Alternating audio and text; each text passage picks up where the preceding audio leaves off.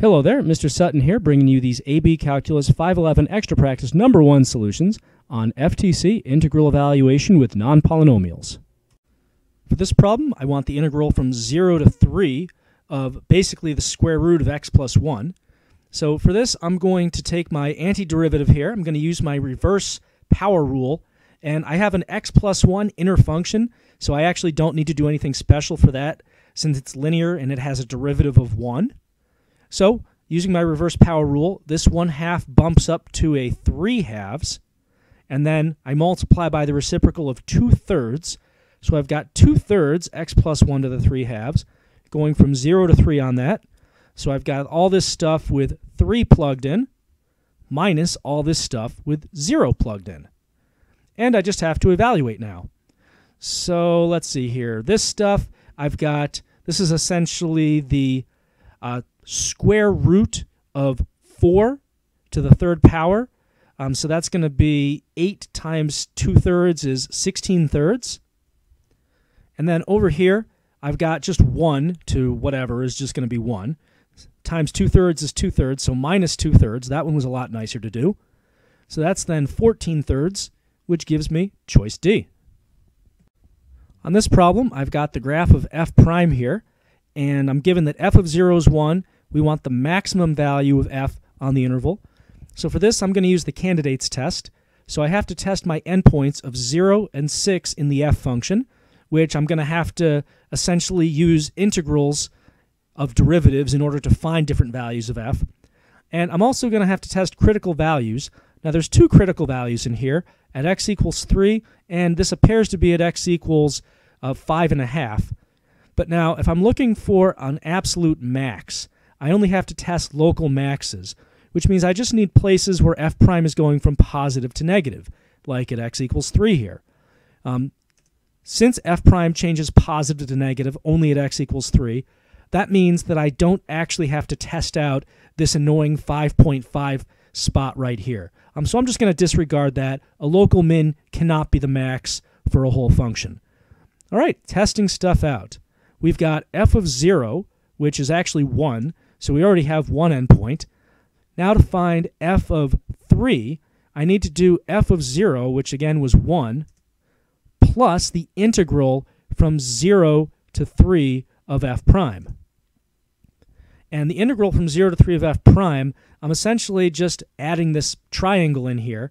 So I've got 1 plus 1/2 times a base of 3 times a height of 2 to get that triangle area. This is just 1, let's see, the 1/2 and the 2 cancel, so this is just 1 plus 3, which is 4. All right, let's see if we can do better than that with f of 6. Now probably we won't be able to. I mean, we've acquired all this positive area, and we lose a whole bunch of that area down here, and we only gain back a little sliver after this. So if you were pressed for time, I would just take 4 and go with it. But if you have time, we can also check out f of 6. So that's going to be f of 3 that we just found here. I'm going to be clever about this. That's f of 3, which is 4, plus the integral from 3 to 6 of f prime.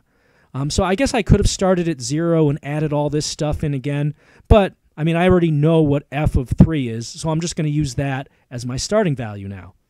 All right, so to go from 3 to 6, I've got the initial 4 there, and then I've got this negative triangle, so negative 1/2 times a base of 5/2 times a height of 2. So that's going to be kind of annoying. And then we're adding this other triangle in here. That's 1/2 times a base of 1/2 times a height of 2. So what does all this craziness come out to? So the 1/2 and the 2 are going to cancel. So we're subtracting essentially 2.5 over here. We're adding 0.5 over here. So that's really 4 minus 2, which is just 2, which is not bigger than the 4 that we kind of knew was going to be the answer.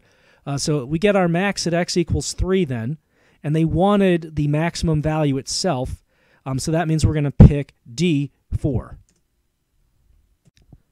On this problem, I want to know which of the following of these is equal to the integral from 0 to pi of sine of x. So there's a clever way to do this problem if you remember what the graph of sine looks like. This was a no calculator question, so you really needed to remember what sine looked like. And if you remember that the area between 0 and pi on sine, that's that positive area on the first part of the wave. If you remember that that's the same as the area that's under cosine between negative pi over 2 and pi over 2, then you immediately could have picked choice A. If you weren't remembering your functions and what they look like on a graph, you could have actually figured out the value of sine of x. So let's do that now. I'll do it the long way just to show you. So that's going to be negative cosine for the antiderivative, evaluating that from 0 to pi. So we have negative cosine of pi plus cosine of 0. Well, cosine of pi itself is negative 1. Negative negative 1 is 1. This is just positive 1 over here, so that adds up to 2.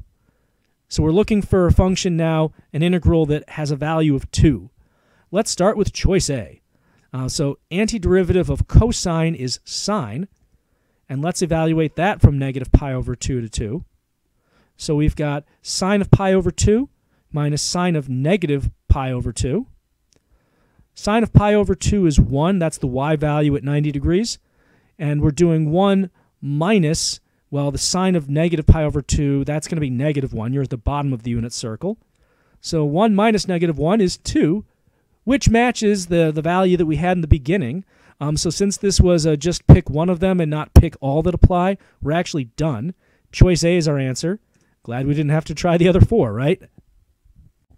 On this problem, between the intervals 0 to 4 of the following, what's the greatest value of x such that this first function is bigger than this other function?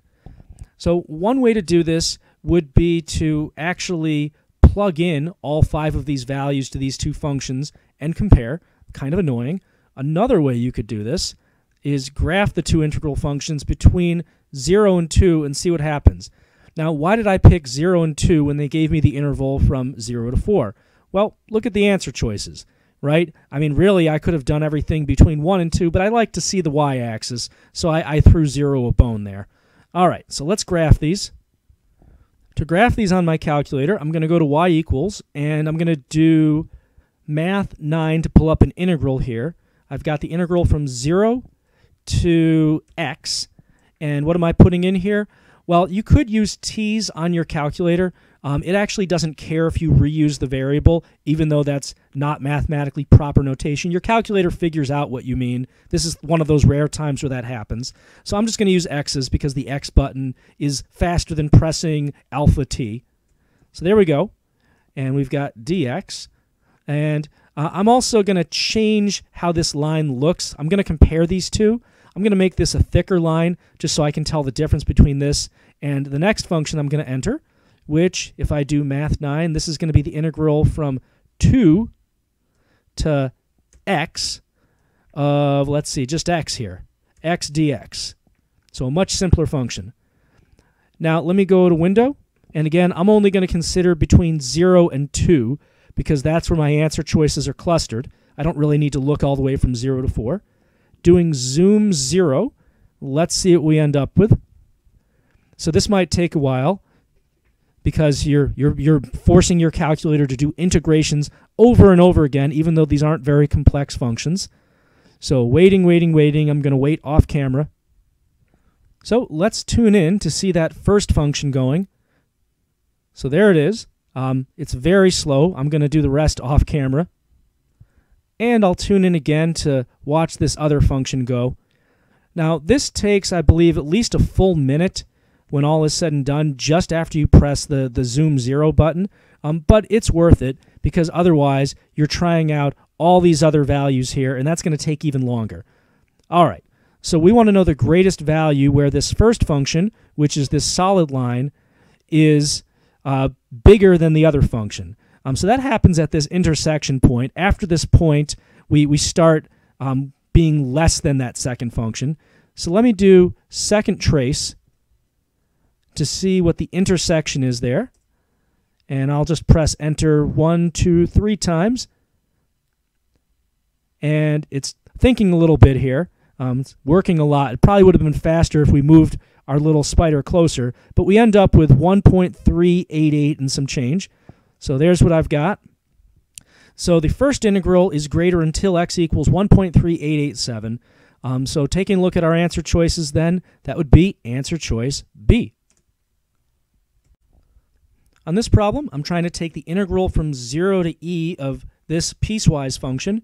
Since I have a border value of 1 that's between 0 and e, the limits of integration, I need to split this up around the border value into two separate integrals. So I'm going to be taking the integral from 0 to the border value 1 of just this x rule here. And to that, I'm going to add whatever I get from the integral of 1 to e of my second rule, 1 over x. All right, let's take some antiderivatives. So we've got 1/2 x squared from 0 to 1. And to that, I'm adding, let's see, this is going to be ln of absolute value of x from 1 to e. And going ahead and doing these, I'm just going to pull out this 1/2. And now I'm going to do 1 squared minus 0 squared inside there.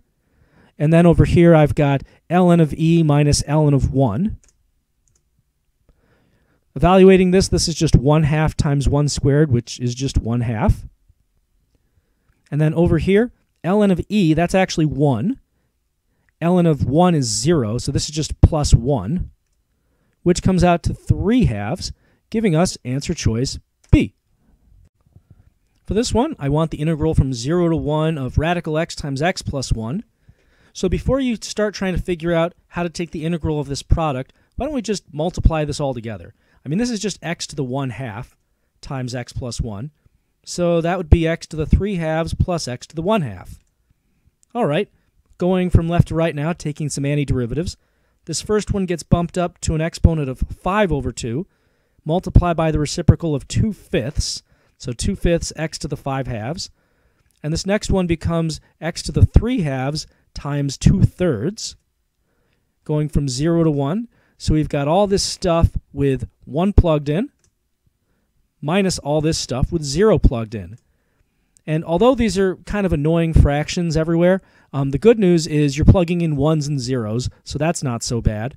So then we end up with essentially 2/5 plus 2/3 minus 0. So 2/5 plus 2/3 then. We need a common denominator. That's going to be 15ths.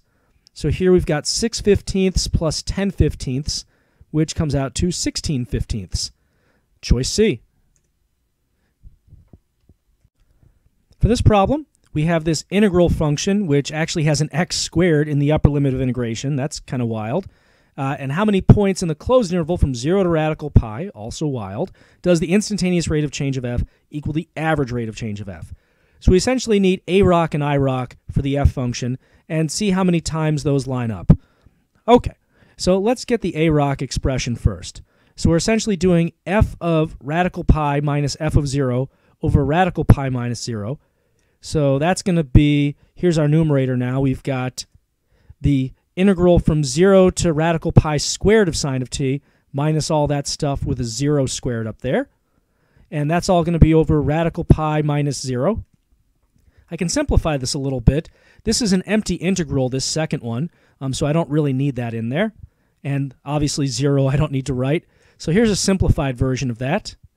And since I'm going to need to see where this lines up with i-rock on the calculator, I'm actually going to plug this in my calculator right now and just get a constant value that I'm going to store in my calculator. So I've entered this crazy expression in my calculator. I mean, I could do it by hand, but it's a calculator problem, so why bother? And I'm going to store this now as alpha a for a-rock. I mean, you could use any letter you wanted, but there it is. Now whenever I call up a, I get this weird number instead. Cool. Now I need i-rock. So I need to take the derivative of f with respect to x. Since I'm already taking the derivative of an integral function here, using my first fundamental theorem of calculus, I can just replace the dummy variable with this upper limit of integration, x squared, so sine of x squared, and then I have to multiply by the derivative of this upper limit using my chain rule. So that would be a 2x that I'm multiplying by. And now I'm just going to graph this and the value that I got for my a-rock and see how many times they cross on my calculator.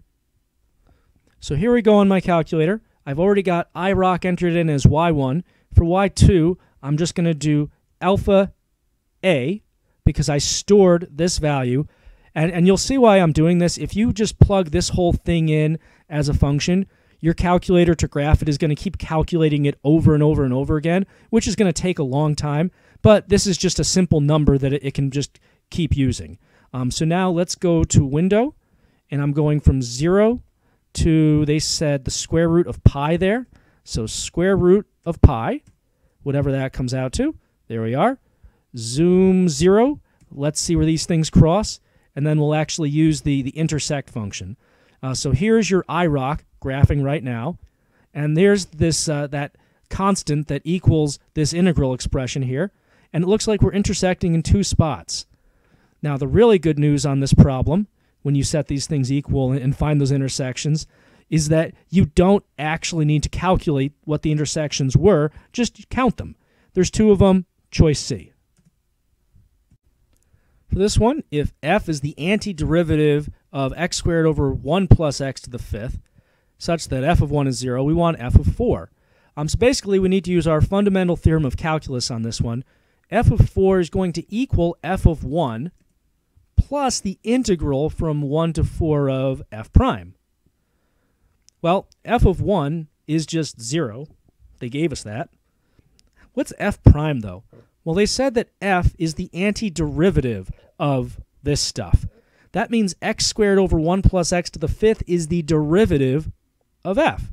This right here is f prime. So that's what we're going to integrate from 1 to 4. Now, if the answer choices didn't make it clear, this is a calculator question. So let's go do that on the calculator.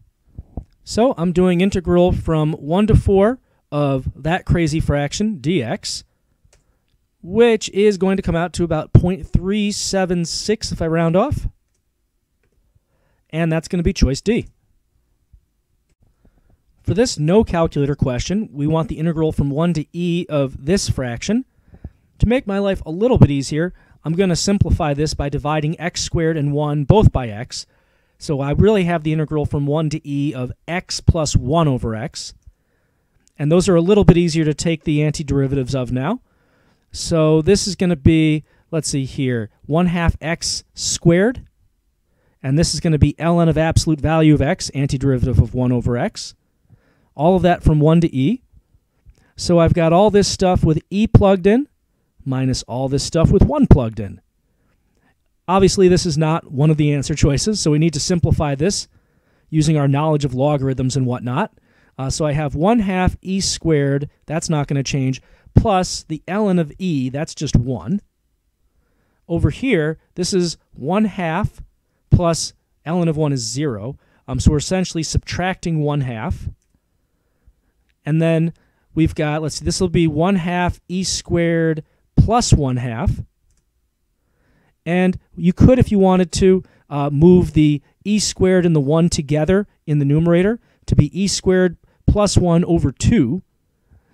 So let's see here. That's going to be e squared plus 1 over 2. That's choice B. There we go. For this problem, we have a graph of f prime, and we know that f of 2 is 1. We want to find f of -5. We're going to use our FTC to get to -5. So f of -5 is going to equal this initial value we know of f of 2 plus the integral from 2 to -5 of f prime. So we're taking the value at 2 and adding the change from 2 to -5 to get to -5. So this value at x equals 2, that's going to be 1. And now for the actual integrating here, we're starting at 2 and working our way backwards to -5. So as we go here, we have this semicircle. So this would be 1/2 times pi times the radius 2 squared.